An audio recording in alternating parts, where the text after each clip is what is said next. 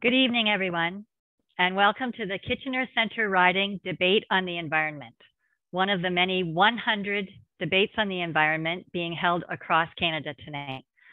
My name is Mary Jane Patterson. I work at Reep Green Solutions, an environmental charity that helps us all live sustainably, and I'll be your moderator for tonight's debate. Let's take a minute to ground ourselves in this land, our First Nations, and sustainability. We acknowledge that Kitchener Centre Riding is located on the traditional territory of the Haudenosaunee, the Anishinaabe, and Neutral peoples. We recognize the enduring presence of the Indigenous people with whom we share this land today, their achievements and their contributions to our community. And we value their traditional knowledge about how to live sustainably on this land that we share and will leave for our future generations.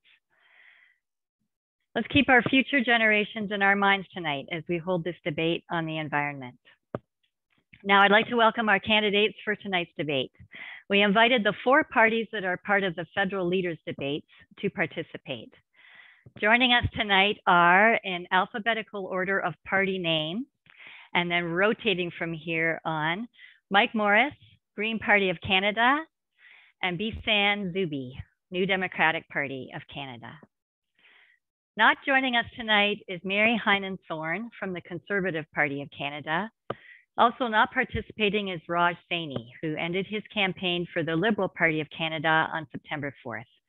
Raj's name will still appear on the ballots because they have already been printed, but it's too late in the campaign for another Liberal candidate to run. Beisan and Mike, welcome and thank you for participating in this debate tonight.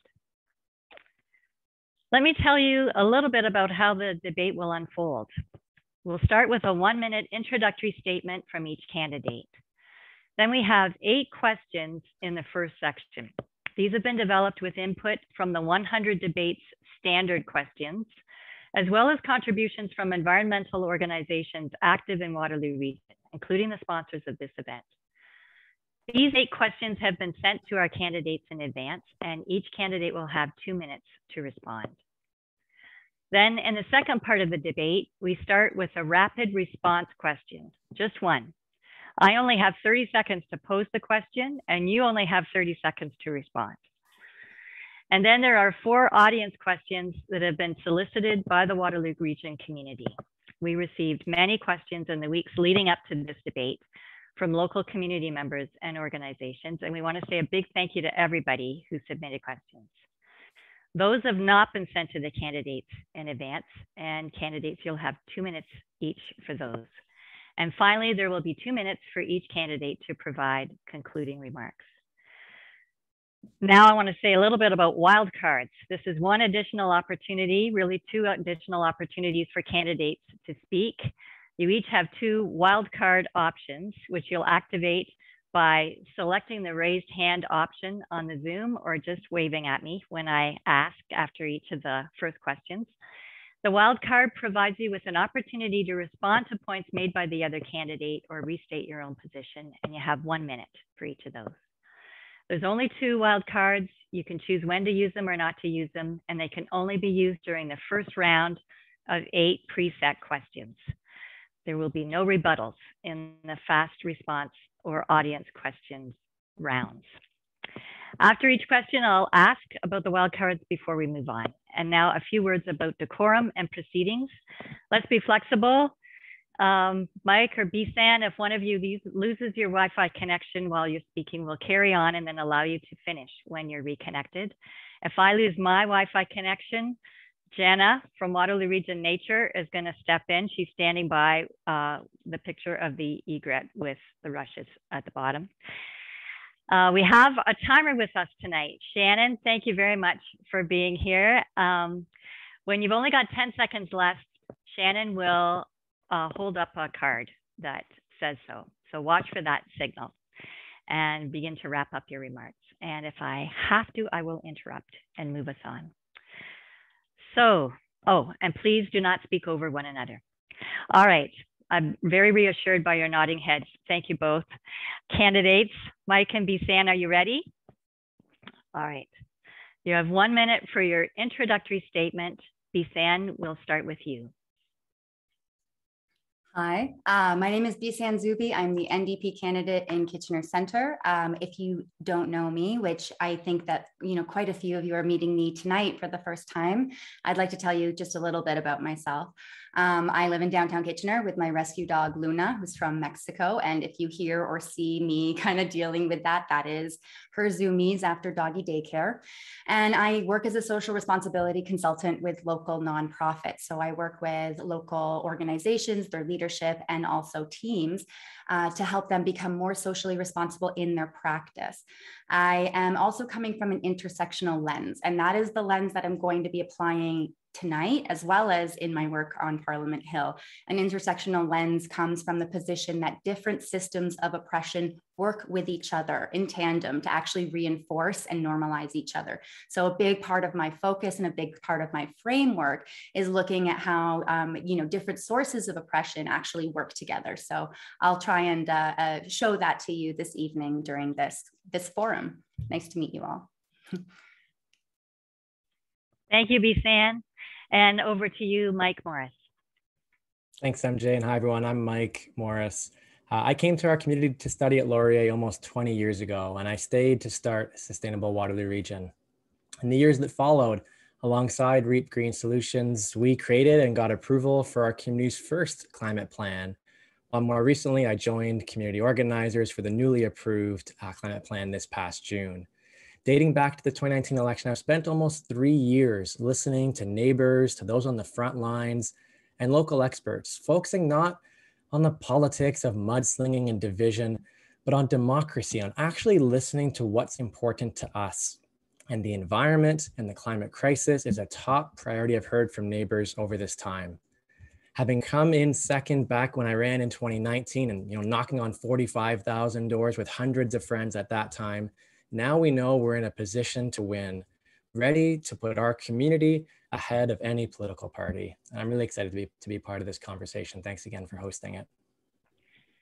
Thank you very much.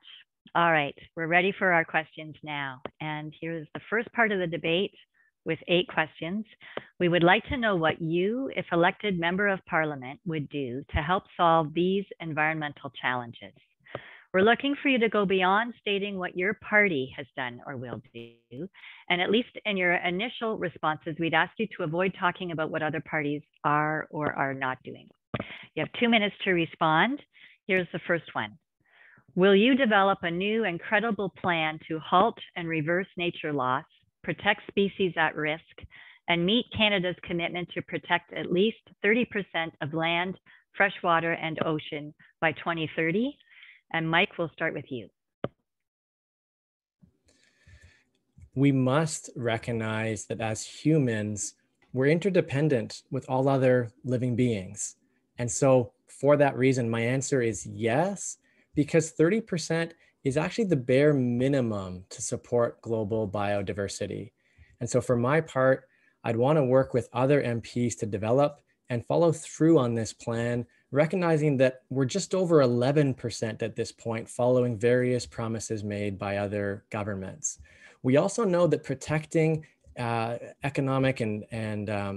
protecting conservation areas makes economic sense. Biodiversity loss is one of the top 5 risks to the global economy. Economists and scientists tell us that the benefits of protecting ecosystems outweigh the cost 5 to 1. And so we need to conserve biodiversity. We need to protect ecosystem services.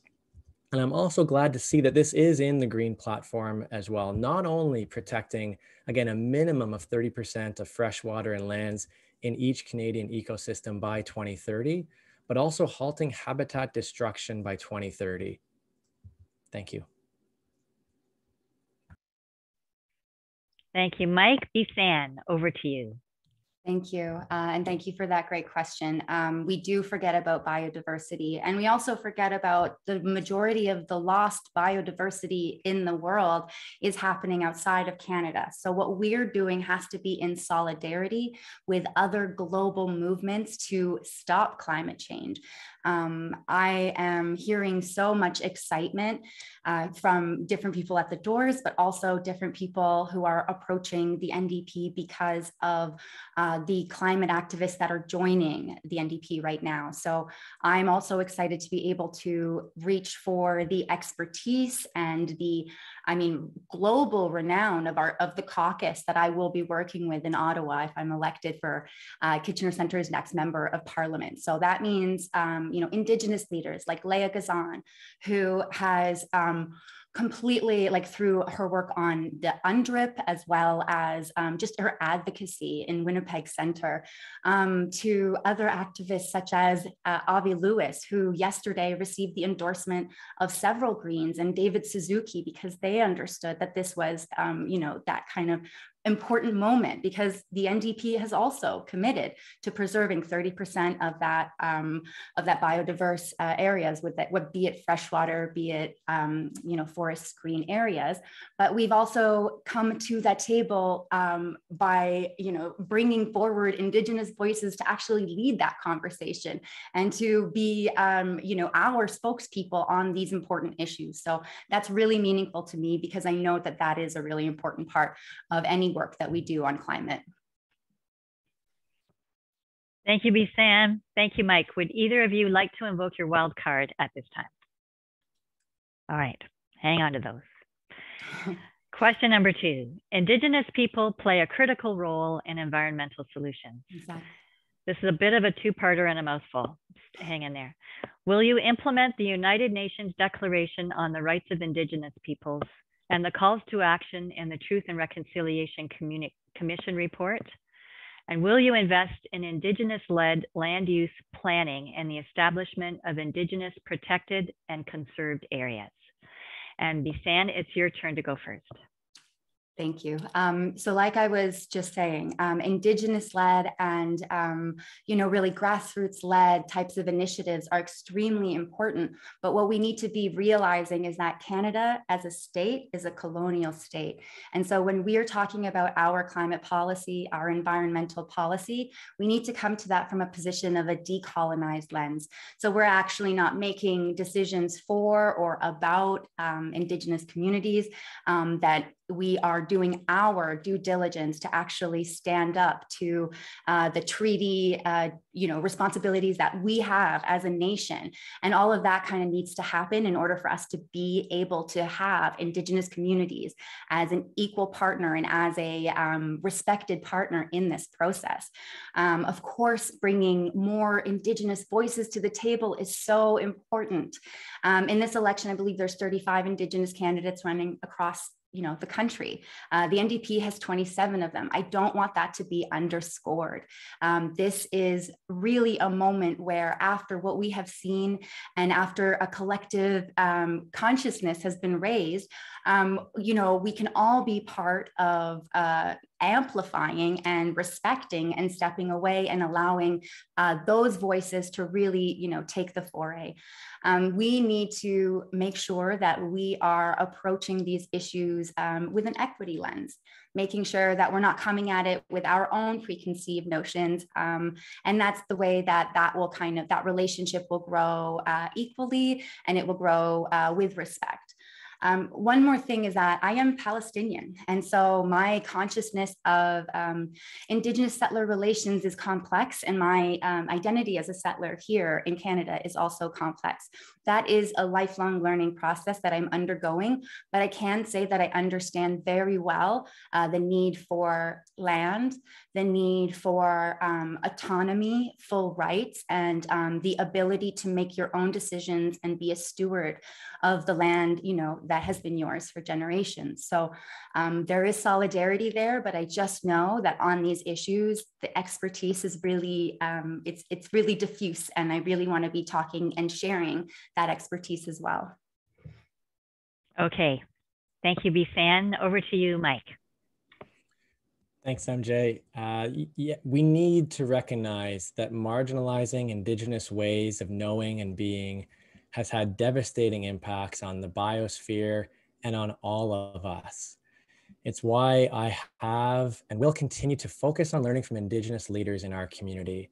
And so to answer the question, first of all, with respect to the United Nations Declaration on the Rights of Indigenous Peoples, it should already have been done years ago. Yes, I'm glad to see it passed just a few months ago now.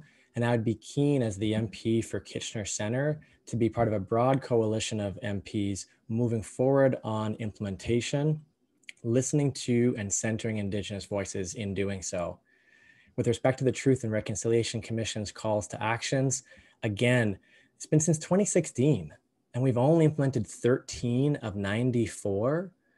And so, yes, absolutely. When we speak of centering and listening to Indigenous voices, these calls have been made years past now. If we can even look back further back to the Royal Commission back in 1996. And so, yes, as the MP for Kitchener Centre, I'd be continuing to advocate and work alongside other MPs to move towards fulfilling and implementing and completing all 94 of the calls to action.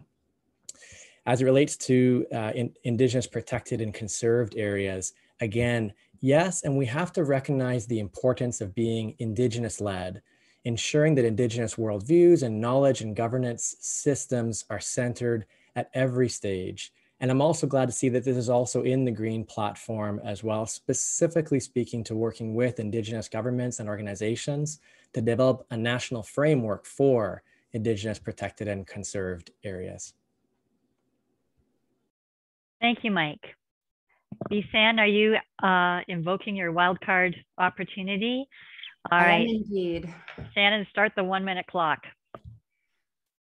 I believe the intentions there are great, but I don't see the path to action. And that, I think, is something that Indigenous communities across Canada cannot abide. Who would you work with to do these things in a situation where the Liberals have had plenty of opportunities and they have not done anything? So would it be with them? Would it be with the NDP? Because they're a really great party who's trying to do a lot, but they do not, we have a very kind of, clear ethos, and you have to run as an NDP member to be able to work with the caucus in that way. We have a contract between us. We're a party of like minds. So I don't see the path there. And my concern is that we have an opportunity right now where Canadians have a collective consciousness. They want to act. They want changes to happen. They don't want more conversations. More than UNDRIP, we can actually force our courts to become accountable for, crimes, to investigate exactly what happened on residential schools, to see if the International Criminal Court should be involved. There are so many things beyond, just conversation, which in what I've heard, Indigenous partners are tired of. They want action, Okay, and they want to Beisan. see us moving along. All right, Beisan. Thank you. Mike, are you invoking your wild card now, your first one? Is this allowed, a wild card on a wild card? Is that a thing? Yes, we are just going wild right now. Okay. Do it, Mike. Well, yeah, so just to be clear, what I stated earlier, what I meant to say to clarify is I'm not speaking of just listening and doing another study and doing another TRC. What I attempted to share is that as the MP, I'd be advocating to implement the calls that Indigenous leaders led by Chief Justice Morrice St. Clair have already made. And the challenge, as I see it, is the need to be working across other MPs. In my view, this is not about which party someone's with. I'll work with anyone, whether they're with the NDP or they're with the Liberal Party or others. My interest would be to be a voice and an advocate for our community, to follow through, move past promises being made, and actually move towards implementation of all 94 calls to action, of ending the boil water advisories, of following through on UN DRIP and actually implementing. And so that's what I'm trying to speak when I speak about actually following through and taking action. Thank you. Okay, thank you both. We'll move on to question number 3. This summer, the discovery of 215 unmarked graves at Kamloops Residential School sparked a reckoning. Since then, more than 1,500 unmarked graves have been found on residential school grounds. How will you continue that investigation and work towards reconciliation for the atrocities committed at those places? And Mike, it's your turn to go first. Thank you. So yeah, again, we need to start with truth before reconciliation.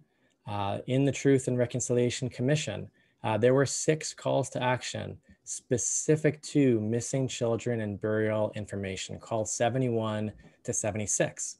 And these included calls specifically about records from chief coroners, funding for a student death register, responding to families' wishes for commemoration ceremonies and reburial in home communities.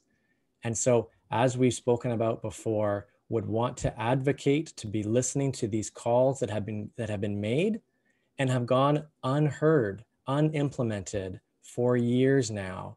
That is a critical piece of moving towards, this was known for some time. And then when it comes to an investigation, as I shared before, when it comes to listening to Indigenous leaders, the Honorable Morrice St. Clair has already called for an independent investigation outside of the RCMP. And so when this question asks kind of how would you want to go about that investigation, I would want to put forward doing so aligned with what folks like the Honorable Morrice St. Clair have already called for. Thank you. Thank you, Mike.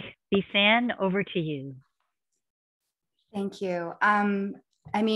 So unfortunately, the number is not 1,500. It's at 6,500 right now. That number is going to keep rising. And I don't think that we are paying as much attention at this point. And I don't think that we are feeling the trauma in the same way as we did for the first 300. What we need to do is make sure when we are talking about, these kinds of solutions or these kinds of problems, or we are actually centering the problem itself. And the problem itself is that our society keeps ignoring and keeps marginalizing and keeps pushing down these voices. So we have seen our current leadership just ignore, deflect, pass blame, and it's enough. It's been enough.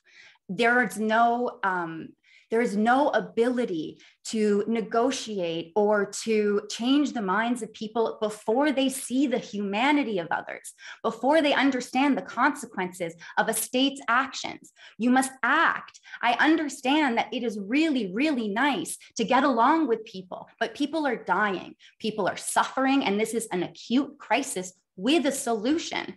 That solution has to come not through more discussion, not through more, talking about implementing things, but following and supporting the people who are doing the work. Leah Gazan is who put forward that UNDRIP motion that we were talking about. I want to be able to support her because I know that she is going to be the future of a decolonized Canada. That is our opportunity that we have in front of us. I can't keep pretending that we are not in the system that we are in, because every other door, well, not every other door, but whenever I meet somebody who doesn't want to vote, it's because they think that the system is broken and done and that they should just, scrap it. And we have something that we can work with if we work with it. All right, Beisan, thank you. And this is one more wildcard opportunity before we move on to the next question. Okay. Question number 4. All 8 municipal governments in Waterloo Region have committed to reducing greenhouse gas emissions by 80% by 2050, with an interim target of 50% by 2030. How will you, as a local representative, help make that happen? And Beisan, we'll start with you. I think it's a great question. I'm so impressed by what the municipalities are doing through the work of local climate organizers and 30 by 50 and Meg Raton Walker. So shout outs go to that work. We are a model. And I think that that was inspirational for other municipalities. I think what the federal government's role is encouraging that kind of ambition and providing resources to achieve that kind of ambition. So the first thing that I'd say is I always get a little bit chilled when somebody deflects responsibility. If this is our right, it is the responsibility of all levels of government to work together on climate change. So you can't say it's provincial, federal, municipal when we're really talking about our survival. So that cooperation across levels and making sure that there's communication and healthy participation throughout levels and systems of government is really, really helpful. I'm so fortunate to have Laura May Lindo at the provincial level to work with, as well as so many other municipal representatives that I know from my own run for regional council back in 2018. One thing that we would do that would accelerate the ability of the region to meet those goals is by assuring that retrofits of every single building in Canada will be done by 20 years. And then all other buildings, so those built after this date, 2020, will be done in 30 years. So that way, by the year 2050, Canadian buildings will be more ecologically friendly. They will stop wasting energy, and they will be a part of our transition to a zero carbon economy.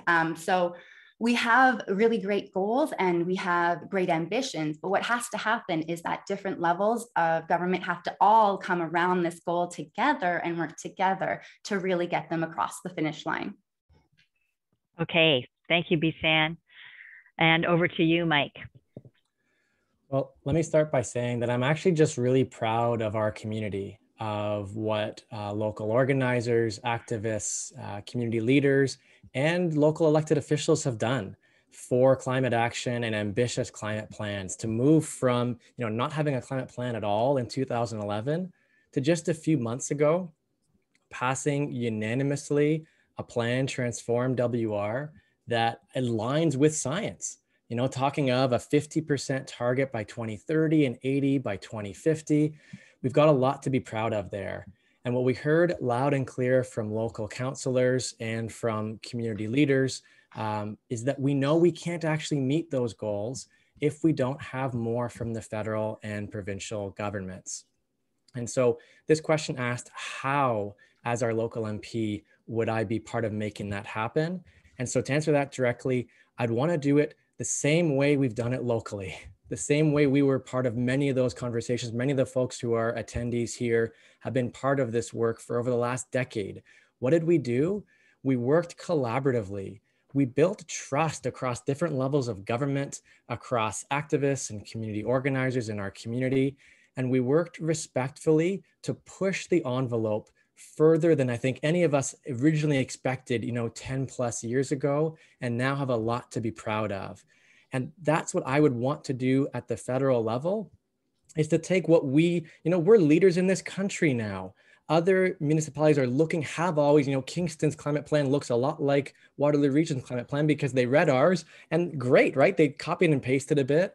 And that's what we need to be doing at the federal level as well, to have federal leadership that makes clear the time for talk and all that is done. We need action on climate change that matches the science. And as our MP, that's what I'd be pushing for. And hopefully there might be some more time to talk about some of the specifics of what it might look like, but there's some of the how at least. Thank you.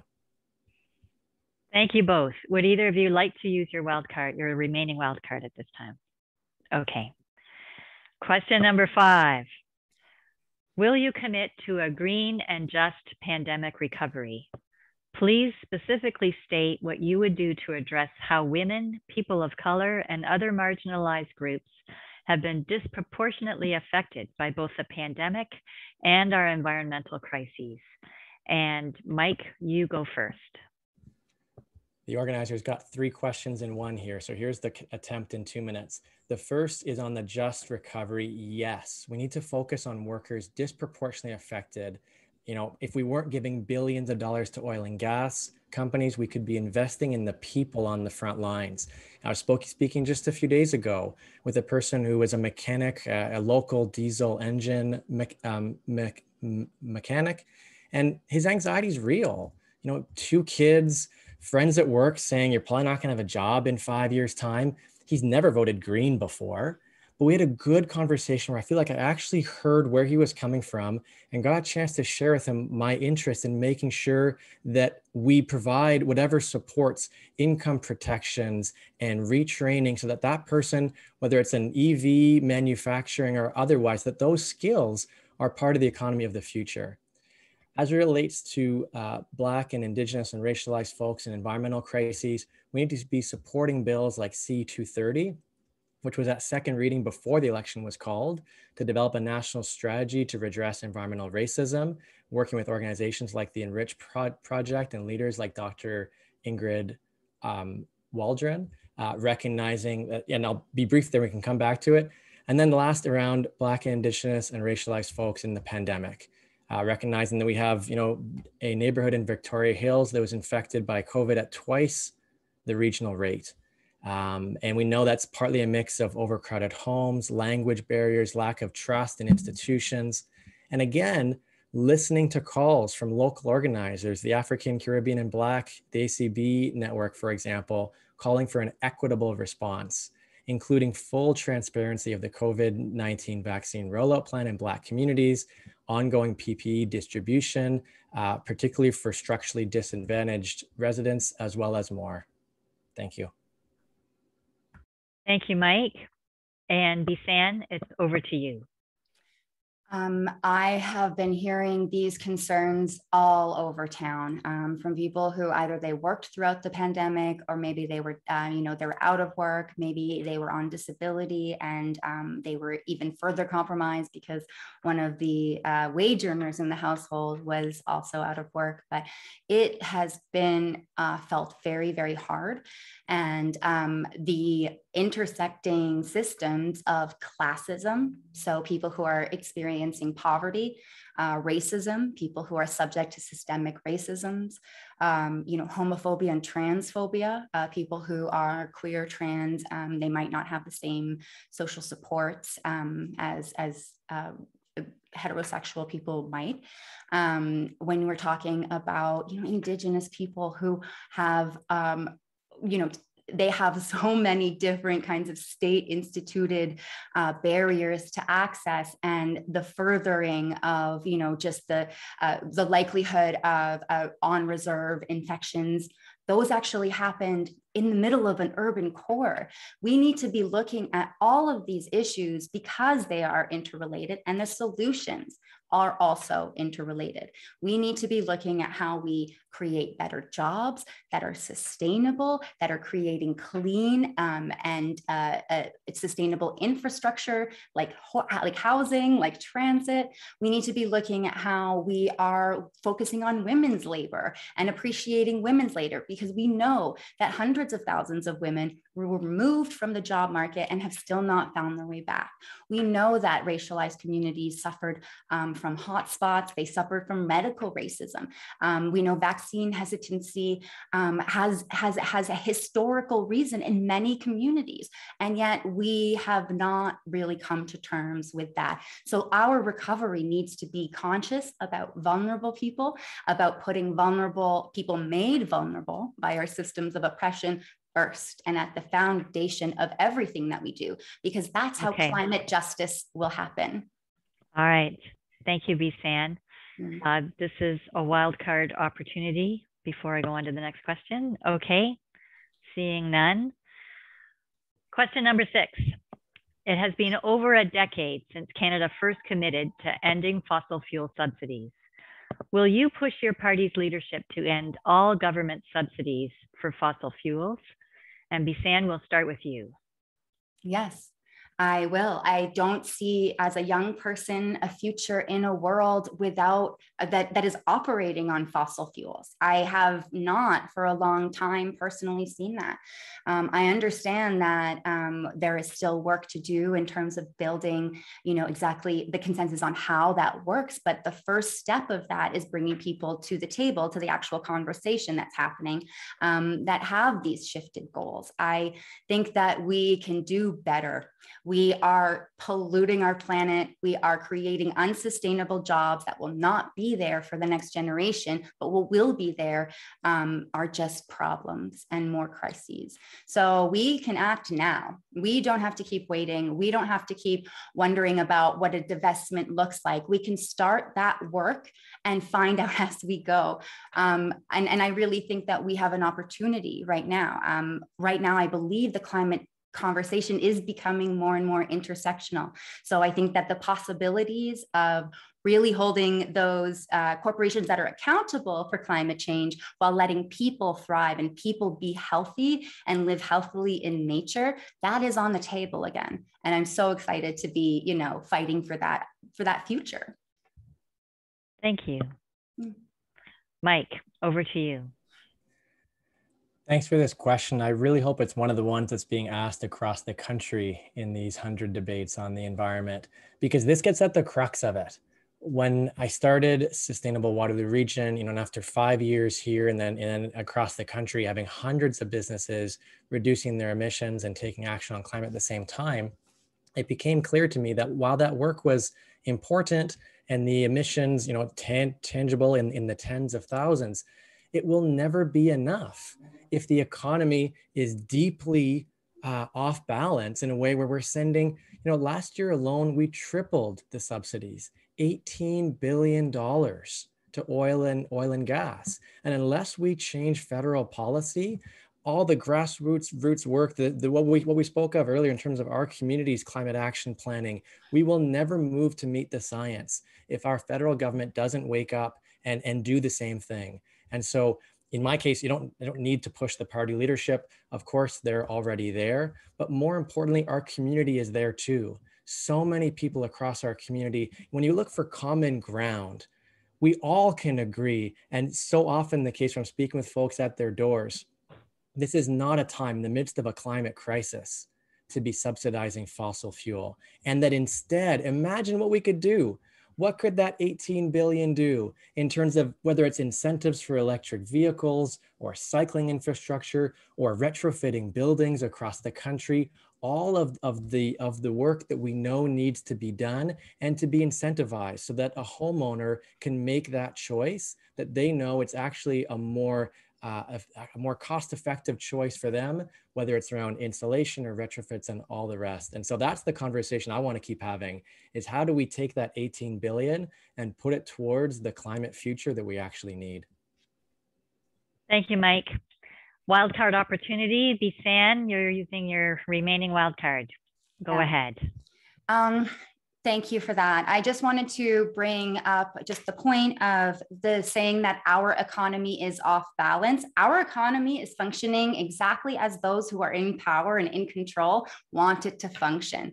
I feel like there's no power analysis in the conversation that you're having, Mike, because I don't feel like everybody comes to the table as a willing participant in these kinds of discussions. So I don't see, you know, the Liberal Party who does protect the interests of the corporate elites time and time again, negotiating with anybody, let alone one person, on changing and you know, forgetting about those interests, because those have been powering them this whole time. I think we need to have a realistic understanding of what it'll take to actually get system change. It's not going to come from a system that's somewhat off balance and the government just needs to wake up. We need to wake them up, and we need to all collectively in solidarity do it together. Okay, thank you, Beisan. All right, we will carry on to question number 7. The Canadian Environmental Protection Act is our overarching law to protect the health and environment of Canadians. The Act has not been significantly amended since 1999, despite major changes in our understanding of toxic substances in our environment. A recent bill introduced in the last Parliament did not make it past first reading. Will you support getting this bill reintroduced, strengthened, and made a top legislative priority? And Mike, we'll start with you. Absolutely, yes. Bill C-28 is a critical piece of legislation to move towards every person in Canada having the legal right to a healthy environment, the right to be protected from the impacts of toxic substances and harmful pollution, and avoiding the adverse effects from these toxic substances that disproportionately affect populations made vulnerable. And so specifically in the green platform, limiting the approval and use of toxic chemicals that affect our health and the environment, and also regulating microfibers as a toxic substance. And so as the MP for Kitchener Centre would be keen to, it was a government bill. And so there was obviously a sense of interest from the government at the time, obviously not sufficient interest because, well, 1999 was a while ago. And so, pretty keen to, as our MP, to continue the push to update the Canadian Environmental Protection Act, and in so doing, push to not just move it past first reading, but actually get it done. Thank you. Thank you, Mike. Beisan, over to you. So to keep the first part of the answer short, yes, I would support this or similar legislation if it were reintroduced in the House of Commons. But I do find it incomplete. I think that the amendments that were also made were also incomplete.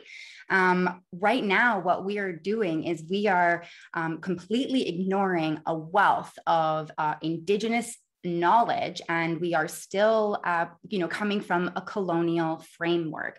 For example, when we ignore Indigenous traditional information about controlled burns, we saw what happened in British Columbia, where before we even considered changing our approach to conservation, cities had to be disappeared. So clearly we haven't done that work, and I just don't feel that the Liberals who would rather put this forward than focus on making sure that resident or Indigenous reserves have access to clean drinking water. I don't trust that they will be a fair player in any of these conversations. But what I can tell you is that the NDP would be doing more. We actually first of all, are in favor of a Bill of Rights, but we are actually going to be pulling that into the environmental consequences, the healthcare consequences of a poor environment, because we want to also build that infrastructure as well. So of course we have to relate those two. Of course we have to relate it to housing, and how housing and climate change and homelessness and the unhoused and climate change are related and are impacting each other. So that's why the intersectional lens, I think, is the most effective when we're talking about even things like an environmental Bill of Rights. We have to be coming from an intersectional and decolonized perspective to understand, rights and how they affect different people in different situations. Thank you, Beisan. Mike, you're the only one with a wild card left. Are you hanging on to it? All right.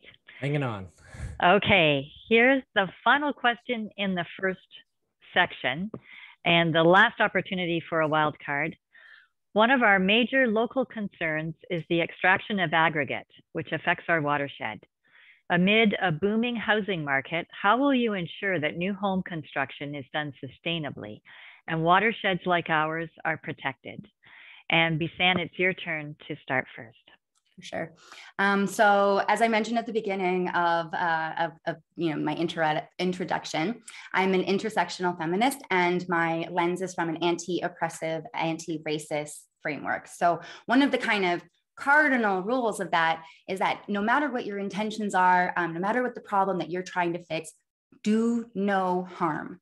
Because if you harm another group or another being in your attempt to help another, I mean, you complicated it. That wasn't an act of solidarity. So of course, when we are creating homes for people, we can't be creating harm for others. We need to be focused on the right way of doing things, building sustainable, building clean infrastructure, but recognizing that that is an opportunity for us. So of course, aggregate, nothing should be polluting any sort of body of water, but specifically the Grand River does not belong to us to pollute. It is the Haudenosaunee, the Six Nations of the Grand Rivers, their treaty promised territory. So the answer should be no, but for a lot of reasons. It should be no because that's criminal, but also it should be no because we have to figure out a way of doing the things that we need to do to solve climate without compounding systemic racism, without compounding colonialism. Because right now the framework is not there. It is not there to make sure that within this act of within this movement of climate action, that we are not potentially causing harm to people who have been excluded and their voices have been left out. So that is, to me, aggregate is just one way you can cause harm. There are a million ways you can cause harm if you're not thinking about the consequences of your actions and how different communities will actually feel them. Thank you, Beisan. Mike, over to you. So to the first part of the question around new home construction, as I shared in 2019, we need to change the National Building Code to require new construction to meet net zero emissions standards. We need to do it as soon as possible, at the very latest by 2030, while also recognizing we're going to need to do all the retrofits I was starting to speak about earlier. But this question was talking about new home construction. And so changing the building code, and that's at a national level, is a significant piece. Again, we should also be proud. Our community has been, our regional government has been protecting the countryside line, taking the Ontario Municipal Board to court at one point to do so. And so strongly supportive of protecting the countryside line, of looking at infill and intensification, working towards 15-minute neighborhoods where all residents can meet their needs within a short walk or bike, whatever the case might be from their homes. And that's where, again, the intersection between climate action and home construction and home affordability and ownership and transportation, if you're living in the city core in an affordable home and then maybe not needing a car and then also not needing the additional infrastructure, is really critical if we're going to make progress on climate while also providing affordable and livable options for folks in terms of home ownership and renting. As it relates to the watershed, well, groundwater is essential in our community. More than 800,000 people along the Grand River watershed rely on moraine aquifers and groundwater for clean drinking water. And so we need to protect it. And this is why, Mike Schreiner, before he was elected in 2018 in Guelph, he was hearing the concerns around groundwater in Guelph. And so in his time in the legislature, could I use my wild card to just talk for an extra minute? Is that a thing? Yes, Shannon, activate the 1 minute wildcard option. Thank you. So when Mike got into office, one of his priorities was because he'd heard from so many of his neighbors around water being a real concern and priority. And so his first piece of private members legislation was the Paris-Galt Moraine Conservation Act. And not only did it pass first and second reading, it passed second reading unanimously. And he did that by working respectfully, not looking to shame other people and parties, but actually working to find some common ground and get legislation passed by working with others. And that's exactly what I think as our MP in Kitchener Centre, learning from the experience and the legislative progress that folks like Mike, as a singular Green MPP in a majority government from another party, have been able to do.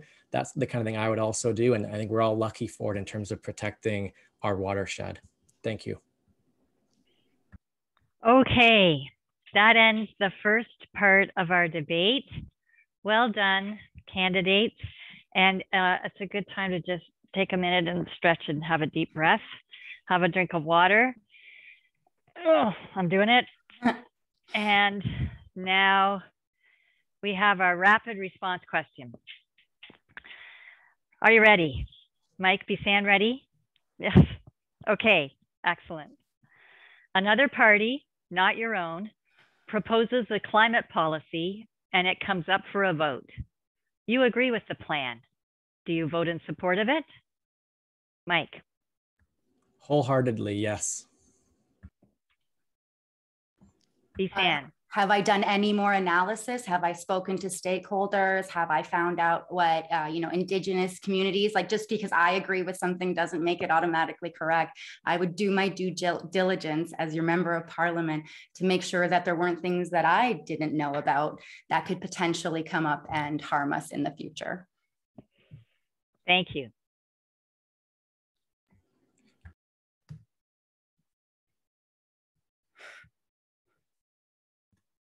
Mary Jane, you're just muted. I was really on a roll. All right, I'm back. We're now on to our 4 audience questions. Candidates, you have 2 minutes to respond, and there's no wildcards for this section. I'll just remind our audience, this will be the first time our candidates have heard these questions. So number 1, several submitted audience questions touched on concerns related to pipelines. What steps will you take to right the adverse effects of the Keystone Pipeline and restore the ecosystems this project destroyed? How will this include reconciliation with Indigenous people who are currently fighting to protect against the environmental destruction of their land? And Beisan, you are first up on this one. Yeah, so that question, again, isn't just a climate question. It's a question about our justice system. It's a question about what we are sending the RCMP to do and what that says about Canada. So I want to just kind of pull a couple things out of there first. So the first thing is pipelines. I'm not in favor of pipelines. I don't think, again, you know, I personally do not see a future for dirty oils, bitumen, any of that in the economy that is hopefully waiting for us. They don't make sense to me as a young person and as a person who is thinking about, you know, my future and my peers' future. What I would do to make sure that we have reversed the negative effects is make sure that we have invested the right amount of resources into cleanups, into conservation, into represervation of the spaces where that TMX pipeline was meant to be, but then also make sure that the relationships and trust that we have been, you know, demolishing as a country are also repaired. When we move forward in a new economy, away from carbon, away from fossil fuels, we'll have the opportunity to do so in a way that is more respectful of our land, but also more cognizant of Canada as a country that makes a lot of mistakes righting wrongs. And so hopefully that will be a part of reconciliation, but there is a long, long journey that awaits us if we want to get to a position of honor and respect with Indigenous communities. That's a two-way street. Thank you. Mike, over to you, and I can repeat the question if you would like. I can do that with each of you for these questions that you haven't heard before. Would you like that, Mike? Sure. What steps will you take to right the adverse effects of the Keystone Pipeline and restore the ecosystems this project destroyed? How will this include reconciliation with Indigenous people who are currently fighting to protect against the environmental destruction of their land? So yeah, just first of all, the facts of it, right? That it's by building these pipelines that we are on track to only have 0.5% of the world's population, and yet export oil that would consume, I believe it's up to 16% of the world's carbon budget. So there's a justice that's in terms of, it's just unjust that we would continue with that. It's unjust from a global point of view, but it's also disingenuous locally, whether we're talking about Keystone or the Trans Mountain Pipeline expansion, as whether it's cutting down old growth forest. The folks that are working in that field, we know that those jobs are going to be transitioning over time. And rather than putting the money into those pipelines, need to be shifting those resources into the people that are working in those industries and standing alongside and in solidarity with Indigenous communities who have been pushing back, who continue to push back. Again, as you heard earlier, in terms of the RCMP and that, this is where we need advocacy alongside Indigenous communities to be amplifying those voices, to be then being in right relationship and shifting resources to, we're never going to get those old growth forests back. However, we can reallocate that funding into protecting natural areas across the country that haven't already been subject to that, and putting that funding into building the economy of the future. Thank you. All right, question number 2. How will you create green jobs that equip industry to reuse existing buildings and renew heritage infrastructure? And that was submitted by the Architectural Conservancy of Ontario. And we'll start with you, Mike. Yeah, it's a great question, because it gets at the amount of work that needs to be done when we think about to recognize, and obviously this organization, this person knows that retrofitting buildings is a far lower climate impact than building new. And so while we spoke about new home construction earlier, I'm glad we're talking about just the sheer amount of work. I think that one of the more recent studies I saw estimated at potentially 4 million jobs across the country if we were to be serious about retrofitting homes and businesses right across the country at the scale, right? We keep talking 50%. The science actually is 60% by 2030 is even closer to giving us a good chance of staying below 1.5 degrees C from a building point of view, separate from transportation. And of course, those are all, good paying jobs. Those are trades jobs across the country and in our community. What an advantageous position we're in, right? Already being known as a leader in the green economy locally, to be then, as our MP, advocating for the kind of green jobs that we need, retrofitting buildings right across the country.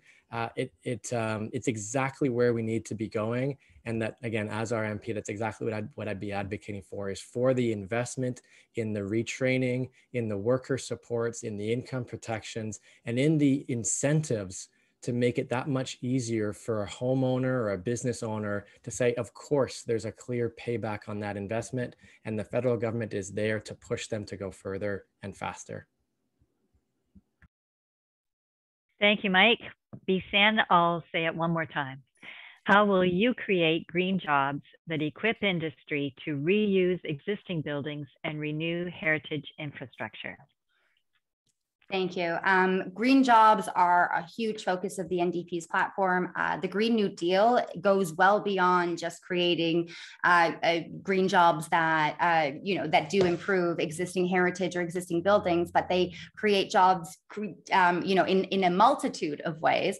But I am really happy to hear that the Green representative approves of retrofitting, because the NDP has actually promised to retrofit every single building before the year 2040, so within 20 years, and then built before the year 2020, and then every subsequent building after that in the 10 years after that. So we would be creating, you're right, millions of jobs. The NDP would be able to allow people to stay in their homes, to stay in their communities, allow communities to repurpose and creatively reimagine what spaces used to be into something new and, something that's maybe more equitable, maybe for more people. It reminds me so much of the Tannery building located just down Charles Street, where I worked for a couple of years. That used to be a building that was a slaughterhouse where cows were brought to have their leather and their hide kind of tanned. And then, 150 years later, it is now a tech incubator. And that kind of repurposing created jobs, created so much innovation and so much interest in our region, but it was also just a really smart thing to do with a really centrally located large building. Those types of synergies aren't exclusive to our region, but what we can do is share that example across Canada and say, here's how this worked in this time. Here's how it worked again. We can really be a leader, and we can have a great platform to share all of these really exciting things that are happening in our region with the support of a national united party like the NDP. Thanks, Beisan. Okay, question number 3 from the audience, and this was submitted by Anna Boer. She says, I strongly believe that intersectionality is of utmost importance when it comes to addressing climate change. Can you demonstrate how your own work and policies approach climate change or climate justice with an intersectional lens? And Beisan, you are up first. Thank you. Great question. Yes, I am grounded in an intersectional framework. It is something that I have been working on for over a decade, but that is still in progress. What I will say is that The fundamental things that you need to know about intersectionality are those kinds of primary rules of action first. So whatever you do has to be action oriented. You have to be trying to change things. Otherwise it's called performative or, just ineffective. The second rule is that it has to not create other harm. So that's where that, my initial answer in terms of making sure that you know the consequences and the repercussions of your work. And then the third part of that is that you have to make sure that it has built solidarity and that it has been beyond you. The point of an intersecting analysis is that you are beyond yourself, taking in other experiences, but you also have to understand your own positionality and your own limitations. So I do constant analysis when it comes to policy decisions, because that is so missing from the House of Commons. We are not getting people thinking about what are the implications of these policies. And I think to Indigenous leaders who teach us of the 7 generations, that you have to think when you're making a decision collectively, what are the implications of this decision 7 generations down the line? And if you're causing harm to that 7th generation, you have to talk about that now. That, even just understanding that that could be an option on the table for us to actually think about the long-term implications of that work is only one part of my intersectional grounding. I could go on. I actually do give trainings on this subject quite often. But what I really just want to kind of emphasize is that it's about understanding how systems work and working within them to effect change and actually change things. That's the point. Thank you, Beisan. Mike, I'll say it one more time. I strongly believe that intersectionality is of utmost importance when it comes to addressing climate change. Can you demonstrate how your own work and policies approach climate change or climate justice with an intersectional lens? Yeah, thank you for the question. We have to recognize, of course, the intersections between the climate crisis and environmental issues that impact marginalized people across our community more. We were speaking earlier about environmental racism, for example, and recognizing that it's in lower income, it's in Black, Indigenous, and racialized communities where wastewater plants are often situated, and that we need to actually be ensuring there's a seat at the table for those people with lived experiences who have been made vulnerable by these policy decisions, and that ensuring that the costs of action aren't borne by those who are hardest hit. I think that's a lot of what I've been a part of in our community over the last 10 years, is ensuring that we actually have the climate plans in place, that we have a wide mix of people that are at the table, and that those perspectives and lived experiences are heard. And we saw it most recently, when the Transform WR plan got approved, alongside, groups like 50 by 30 that did so much work to ensure that those voices were a part of that conversation, and that those voices were actually heard in that conversation. I think the plan as a result was much more powerful, and certainly recognizing my own identity as a white, male, bald, I don't have that lived experience. And so for me, as someone looking to be a voice for our community, what I have and will continue to do is to listen to those who have that lived experience. It's why I've been knocking on doors for 3 years now, is to be in conversation, understanding, hearing from those with that lived experience, and ensuring that that experience is centered in the kind of policies we've been talking about throughout this evening. Thank you. All right, here comes our last audience question, and the last question before concluding remarks. What specific suggestions do you have in making Canada a world leader in the protection and restoration of our land, air, and water? And how will you tackle the corporate obstacles? This was submitted by Jackie Arojo. And Mike, we are starting with you. Yeah, it's a great question, because it's the same question we have when it comes to fossil fuels too, right? That it's not only about what we can do as a country, but it's also, if we were to take that action as a country, how we could inspire and influence others. And so I find often when it comes to these conversations, some folks can dismiss us. When we're trying to get the climate plan approved in Kitchener, we were dismissed to say, oh, it's just Kitchener. It's not big enough to have a real influence, or it's just Canada. You know, our protected lands or our climate impact is not big enough to have an impact and make a difference. But I think what Jackie's calling out in this question really well is that if we were to take that leadership role, if we were, as we were talking about earlier, to meaningfully move from the 11% to that minimum 30% of protected land and fresh water and oceans.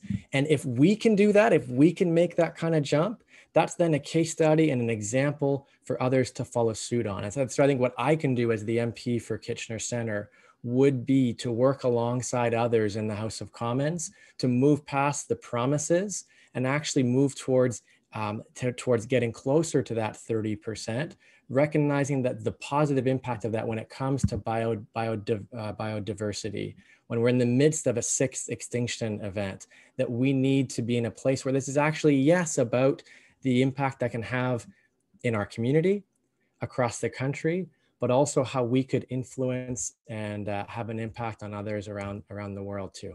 And in terms of the corporate obstacles, this is again where we need to be recognizing that there are various interests at play that are looking to hold the status quo. And that as our MP, I'd be looking to be putting the focus first and foremost on the voices of our neighbors, as opposed to various corporate interests, to be ensuring that those voices are heard. And it's those voices that have been calling out for far more action on climate, far more environmental leadership. And that's exactly what I would be bringing to Ottawa.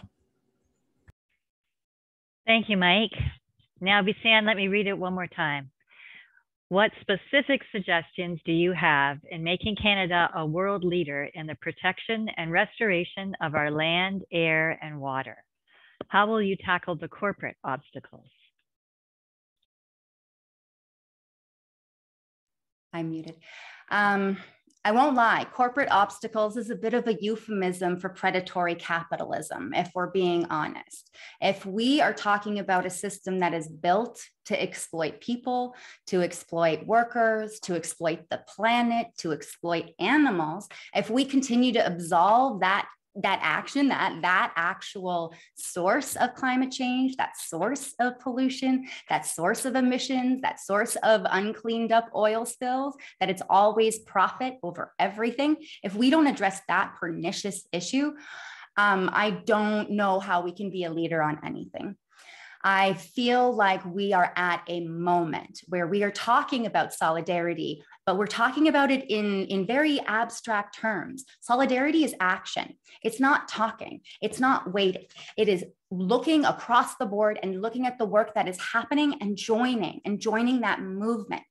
Unfortunately, we can't lead on a global level until we have come to terms with our own identity as a country, with our own issues with colonialism, with our issues with imperialism and our foreign policy. We have a lot of work to do. And so that climate growth has to be in tandem with so many other conversations that I just don't hear coming from other people. And that is really how we become a global leader. We become intersectional climate leaders. Canada leads by example instead of saying we want to do something when it comes to domestic policies and then completely doing something different when it comes to our treatment of Indigenous peoples, and doing the same thing globally and abroad, acting as though we are, peacekeepers and the global leaders, when our reputation has tanked because Canadian companies are committing, terrible acts in Southern American countries.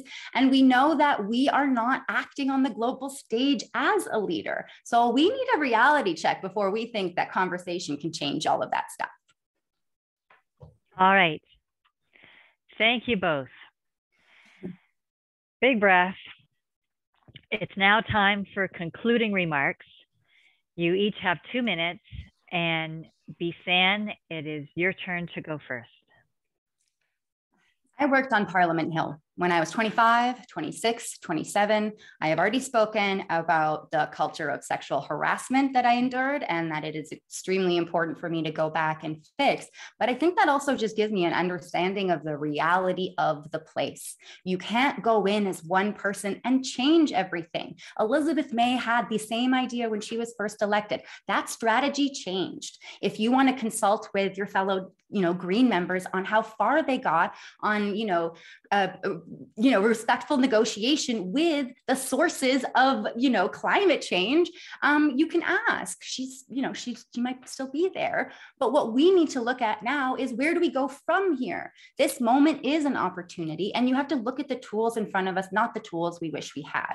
Our system is operating in a way, the Westminster system means that we will probably have a minority government. There will be no electoral representation. If you want those things to happen, there is only one candidate from one party that is actually pushing those things, that has a chance of making those things happen.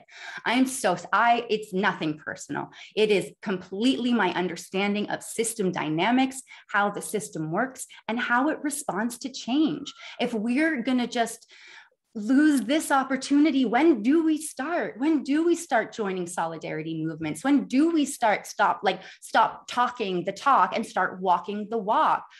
We have a chance to actually say, this is the time for us to look across the board, police siren, to see what we can do in solidarity with people across the country in tandem by building these movements, building them with Indigenous leaders, not just talking to them and then saying what they said when you get a seat at the table, but making room at the table. That is how we move forward as a country. That is how we are intersectional. That is how we decolonize. And that is what we need to do. Thank you, Beisan. Thank you. And now, Mike, your 2-minute concluding remarks. Yeah, well, first of all, to start in my conclusion would be to recognize that Elizabeth May is still an MP, has long been an advocate. In fact, just a few months ago was advocating for amendments to the Net Zero Climate Change Accountability Act. This is C12, and had put forward a number of amendments to improve that act, 19 of which were voted down in part by members of the NDP. And so I think it's important to be working towards across party lines to make progress on the things that we all care about most. And that's my commitment to our neighbors across the city, across Kitchener Center, is having spent 3 years listening to folks across our community, to be listening well, to be working respectfully across party lines, and to be putting in the work. It was 3 pairs of shoes last time, going to every single door in the riding with hundreds and hundreds of people. And from that, having heard the common ground, of which there is so much. We've, of course, tonight was on the environment specifically, but it's also, of course, about the affordability of housing. And it's about truly universal healthcare. And yes, the climate crisis as well.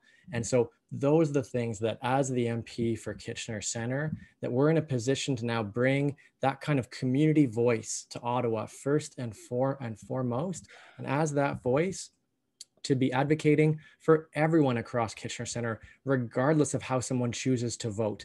My aspiration and interest would be to be a voice for all of us. And so if anyone would like to chat more, again, this wasn't the right format for that. If someone would like to have a follow-up conversation, I'd welcome that. They can go to my website. It's mikemorrice.ca. They'll find a full list of priorities there. And if they'd like to have a follow-up conversation, there's a green button in the bottom right. They can schedule a call. Would be glad to give that person a call back at a time that works well for them. Thanks again to Waterloo Region Nature and Sustainable Waterloo Region and Reep Green Solutions. I'm sure I'm missing, there's other folks that were part of this that pulled this together in such a short amount of time. And to everyone that joined us tonight live and also watching the recording afterwards as well. Thanks for being a part of this. Thank you. All right. Thank you both. Residents of Kitchener Center, this concludes our debate tonight. Since we are not all together in a room to show our applause, I'm going to do it on behalf of all of us. Thank you very much, Beisan and Mike, for stepping forward to serve our community and for participating in tonight's debate. And I know it was your second one today. That's pretty intense. So bravo to both of you. This event and the other debates taking place tonight in Waterloo Region were jointly hosted by the RARE Charitable Research Reserve, Waterloo Region Nature, Reep Green Solutions, Grand River Environmental Network, Nith Valley EcoBoosters, Sustainable Waterloo Region, and GreenPAC. And we want to say thank you to all of those organizations for working together to put these debates on. I want to say a special thank you tonight to superlative organizer Jenna Quinn, Vice President at Waterloo Region Nature and a biologist at RARE. She's the mastermind. And a big thanks also to fearless timer Shannon Pennington, Outings Director at Waterloo Region Nature also. And thank you to all of you, audience members, for demonstrating support for the environment as an important issue in this federal election. We had over 100 people attending tonight, and that's a testament to how important this issue is in Kitchener Center. So have a great evening, everyone, and remember to vote so your voice can be heard. Good night, all.